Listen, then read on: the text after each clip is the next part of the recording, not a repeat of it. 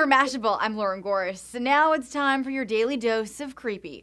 It's soft, it's wormy, it's a robot, and as you can see, the MIT researchers who created this creepy crawly drew inspiration from real earthworms, like these. Ew. Okay, not exactly like that. The robot worm does move on its own, but it's not a living creature. It's made from a soft mesh tube wrapped in nickel titanium wires.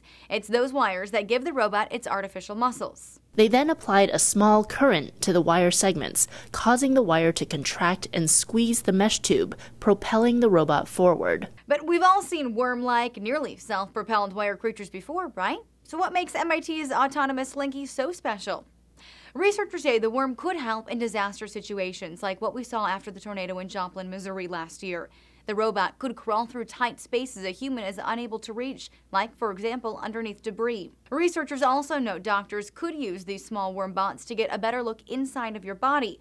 Keller Autumn, a biology professor at Lewis and Clark College, adds, "I predict that in the next decade we'll see shape-changing artificial muscles in many products, such as mobile phones, portable computers, and automobiles." For Mashable, I'm Lauren Goris.